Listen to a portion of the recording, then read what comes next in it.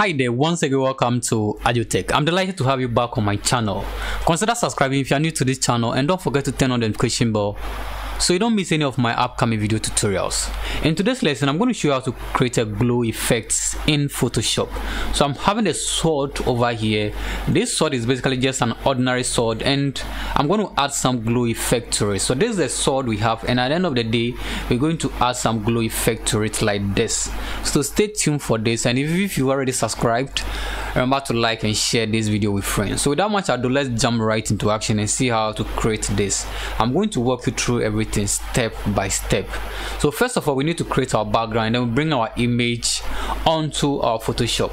So I'll go to File and then go to New. I'm going to set my background.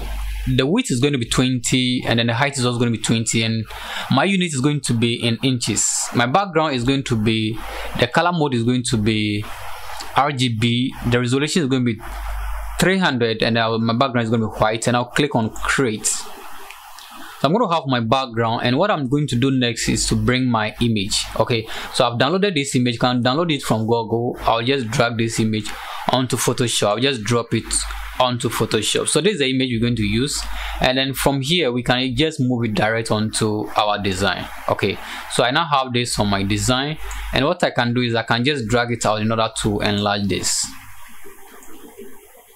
So this, I'm just going to turn it around. You can just drag and turn it around and then just position it anyhow you want. I'm okay with this, and then I'll just click on the check icon from here to confirm this. So I have my sword on my layer as expected. What we need to do is to change our background color. So I'm going to double click on the layer. That's my background. Just click on OK. Double click again to open the layer style. So I'm going to click on the color overlay, and then I'm going to stick to this. If you want to change the color, you can just click over here and then pick any color of your choice. Okay, so click OK and then go back. So I'm going to zoom in a bit, and then what we need to do next is, at least I need a copy of this image in case I made any mistake. I can fall on that. So let's call this, we can name our layer sword. Okay, so I've named my layer sword, and I want a copy of this. You can just right click and then go towards duplicate layer to get a copy of that. So I'm just going to leave it as it is, a copy of my sword, and then the main one I'm going to turn it off. Okay, so what we need to do next is to add a layer mask to this. So what we need to do now is to cut part of this image, and then we can start working with it. So we want to just apply the effect, the glue effect, to the sharp edges. We don't need to do that to the handle. So I only need to select the portion of where I want to actually add my glow effect. So I'll go to my tools panel and then select the lasso tool. Just select around where I want to apply my effect to. So I want it around this place, so I'll select it this way. So I've selected the sharp edges where I want to apply my glue effects. What I need to do next is to go to the edit menu and then go to cut. So to cut this from my sword, and I'll go back to the same place and we'll go to what, paste special, and I'll go to paste in place. So we're going to paste it at the exact place where I cut it from. So we're going to have the image appearing over there as if we've not cut it. That is cool, and we have the image over here. The next thing we need to do is to convert this to a smart object. So right click on this and go to what, convert towards smart object. So we're going to get this now, and what I want us to do is that we're going to actually put this into a group. Okay, we can just select the layer and then press Ctrl+G on your keyboard, and it's going to put this into a group. So we're going to have our image in a group this way. What we need to do next is to have a copy of this. Once again, right click and then go to what, duplicate layer, and it's going to give us a copy. Just leave it as it is.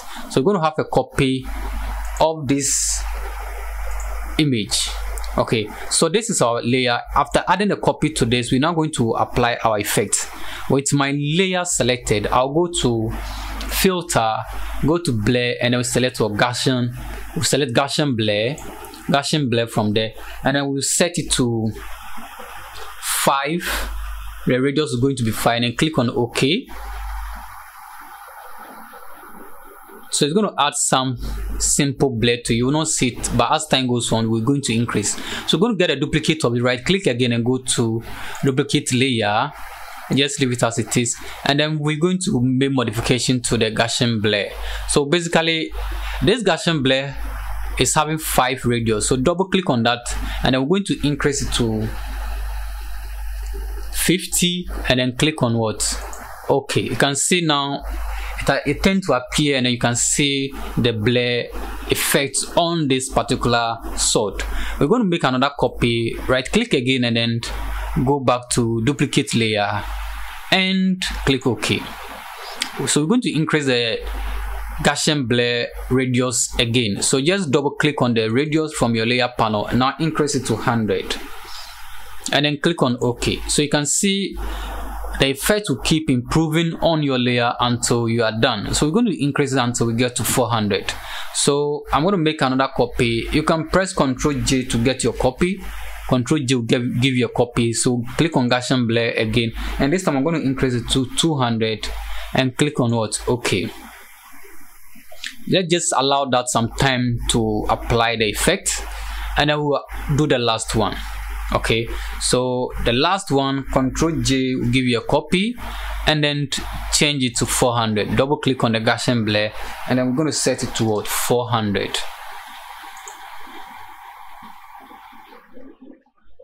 So just allow that to apply and we have our effects on this particular sword. Okay, so we are okay and then we are cool with this. Now how do we get this amazing glue effects? In order to do that, we have our effects all in this group. So going to our adjustment layer down here, select your group and go to your adjustment layer down here, click on that and then select hue. We have hue slash saturation we have hue slash saturation. Just select that and then apply this. So you can see small icon down here, just click on that to apply it, and then we have to colorize. Check that one as well, and then we can now do our colorization. So we have the hue. If I just drag it to the yellow portion and I'm going to give you some yellow effect, you can see I'm getting that effect. Just drag it as you want, and then we have the saturation. You can also drag it to the right and it's going to give you that kind of glue effect. So you can see what is happening to our sword on the screen. So just do your color adjustment and then do some few adjustments. If you are okay with that, then that is all you need to do on this particular layer. If I zoom out, you can see we've basically applied some glue effect to this sword. So this is just a simple trick. Remember to like, share this video, and don't forget to subscribe because I have several techniques right here on this channel for you. In order not to miss that, you need to turn on the notification bell. Till I come your way again, bye bye.